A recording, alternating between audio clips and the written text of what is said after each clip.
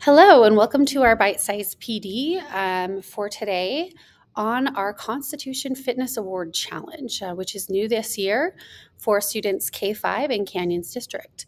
I will be providing you with an overview of what the challenge is and providing you with some resources and suggestions for participating with your students.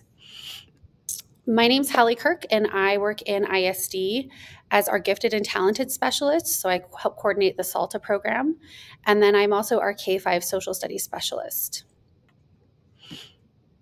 So before we get into the challenge itself, just a little bit of context. In December of 2022, the state passed our new social studies standards for elementary schools, and we are now moving into implementation of those standards in this school year. While we are looking for a specific or official curriculum that we would recommend to be using to help facilitate the implementation of these standards, the Constitution Fitness Awards Challenge emerged from the state as an opportunity to provide teachers with some guides, some ideas for how to support the new standards, and help our recognition of Founders Day and Constitution Month. So this is an optional program, and it was developed by USBE. For what this program is designed to do is be customized for your specific needs as a school, as an individual teacher, as a community. We recognize it's going to look different in different schools and even different classrooms through in the school. So you can do this on your own as a teacher and just do it with your class. You can do it as a grade level team and kind of come up with ways that you want to engage in these different activities, or you can do it school wide. If you click right here on this image, you will it'll open up a file that is an overview of the whole award. Really what the award is that each grade level has a series of activities that they complete, and then once they complete those activities, they win the award, the Constitution Fitness Award. What the award is it's a certificate, and then you'll get a pin that's going to be different for each grade level for completing all of the different activities. It is, as I said, it is optional. We are hoping that as more and more students are participating, that then each year they can earn different pins. And then by the time they get to their fifth grade year, their last year in elementary, they'll get a little bit something extra like a lanyard or a pennant where they can keep all of their pins that they worked hard for each year. This does not have to be done just in September. So we have some schools that are doing the challenge just for September, and then they're moving on. We have some that are going to be giving students the whole year to complete those activities. So it's really up to how you would like to tailor it for your school's needs. So to get started with participating, the first thing that you're going to want to do is move myself over here. You're going to want to, at the document from the previous slide, and it's also linked here, look through your specific grade level requirements and see where they might already fit with what you're doing in your regular school year. So maybe you do some kind of like a traditional wax museum activity at the end of the year, and some of those requirements could work really nicely with what you're already doing. Or maybe you have a activity that you do for Memorial Day with your school. Is that a good place to fit in some of these activities? So I'd start by seeing, where does it naturally fit with what you're already doing? Also, if you want to just hit this Constitution Fitness Challenge in the month of September alone, then it's really a great place to work with what your school's already doing for Constitution Day. I would also suggest working with your grade level teams during a PLC to do this because, more minds are always better. And it's also, you'll notice in this document, there are a lot of different suggestions or ideas for content integration. So this could be a great opportunity to pull in some of your boosters teachers. And, is there an art component that they could maybe do during a booster? And then they would get that activity completed. So kind of look through what you're already doing, familiarize yourself with those requirements. Another example, Constitution Day is the 17th. For fourth grade, one of their activities to complete for the challenge is to compare the Article 1, Section 1 of the Utah Constitution to the First Amendment of the US Constitution and create a representation of their similarities and differences. So you can see how really broad this is. A representation could be any modality. So it doesn't have to be necessarily an essay or a full-fledged art project. It's really however they want to represent how these two documents are the same and how they're different.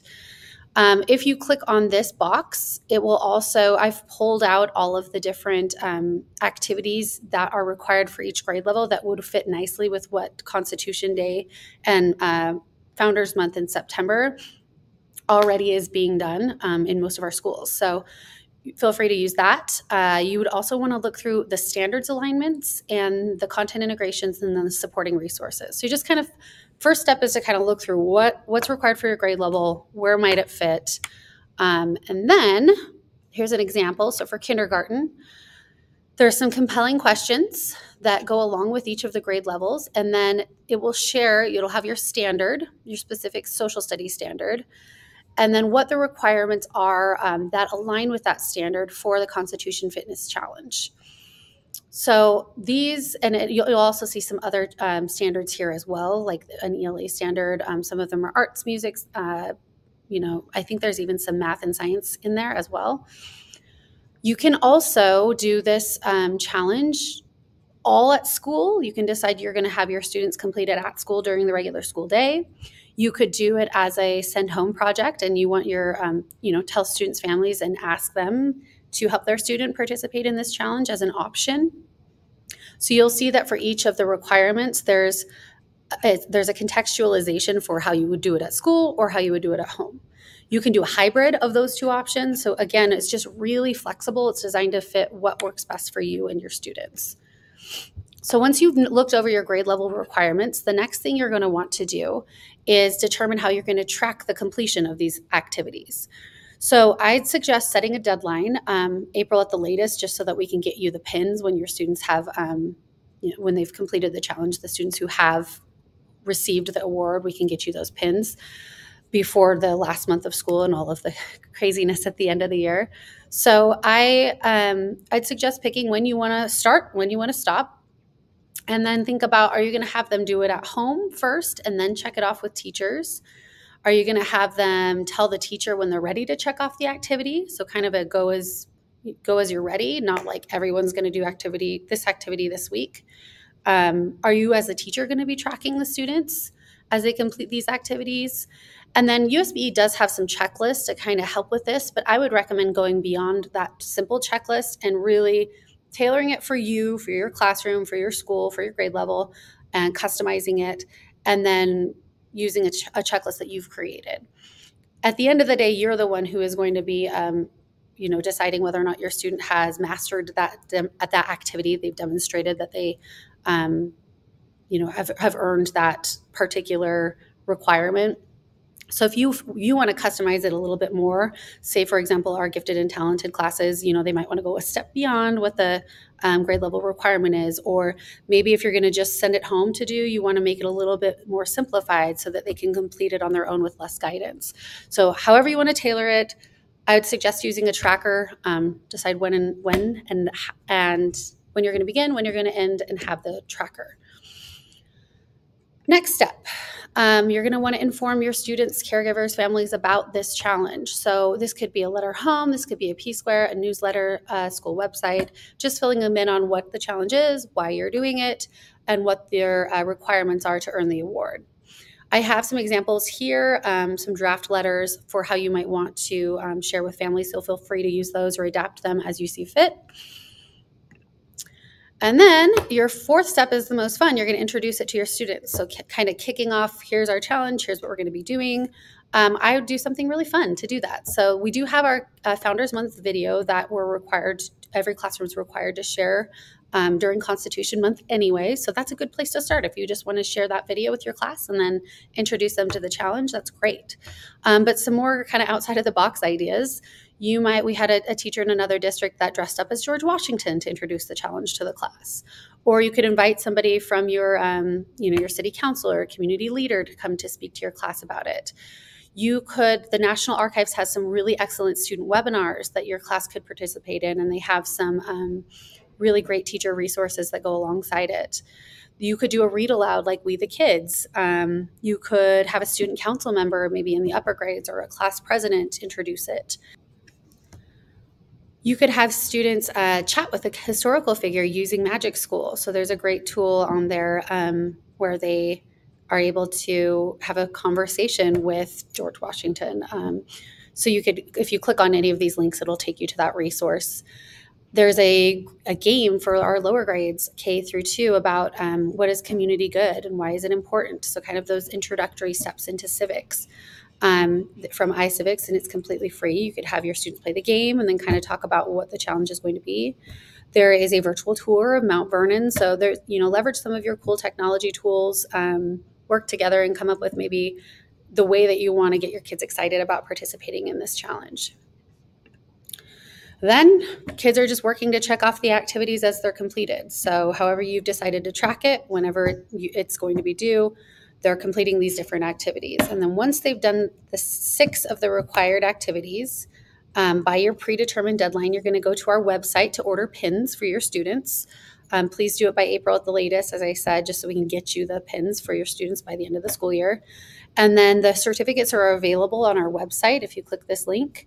And you'll just print that out double-sided, and then you can decide how you want to present students with their awards. So this might be an end-of-year assembly. This could be something you just do in your class, however you want to recognize them for their completion of this challenge.